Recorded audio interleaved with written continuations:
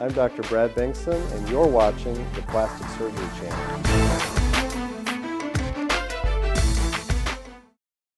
Hi, I'm Dr. Bill Adams, Chief Medical Officer of the Plastic Surgery Channel, and welcome to PSC Hot Bites, our newest program where the channel's experts provide you with timely assessment of hot plastic surgery procedures, topics, or technology, allowing you to cut through the hype, the spin, and misinformation that often plagues patients wanting to get the real story about plastic surgery. Joining me today via webcam straight from the Big Apple, New York City, is Dr. Paul Lorenc. Paul, thanks for joining us today. Thank you, Bill. I know I want to switch gears on you a little bit and talk a little bit about the internet, which I think is something I know you've thought about a lot, and certainly even this Plastic Surgery Channel is an internet-based channel. What do you think? Is internet visibility more important if you live in a rural area or if you're in a big city? Well, I think in 2010, as a plastic surgeon, you cannot afford not to have internet visibility.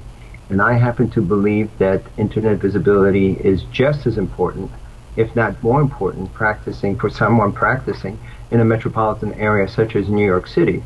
And it really goes back to the fact that everybody out there has internet visibility. You have to present your practice, the attributes of your practice, and certainly the training that we have as board-certified plastic surgeons. And I think prospective patients look at that. So the one place that they start their search is certainly the internet. Therefore, you have to have a visibility. Well, really appreciate you sharing all that great information with us today, Paul, and thanks for taking your busy time out of your day to share that with us. My pleasure, Bill.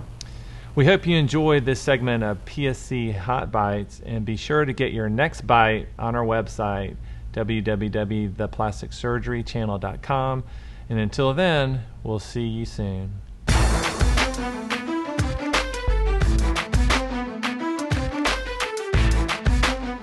I'm Dr. Brad Bengtson, and you're watching the Plastic Surgery Channel.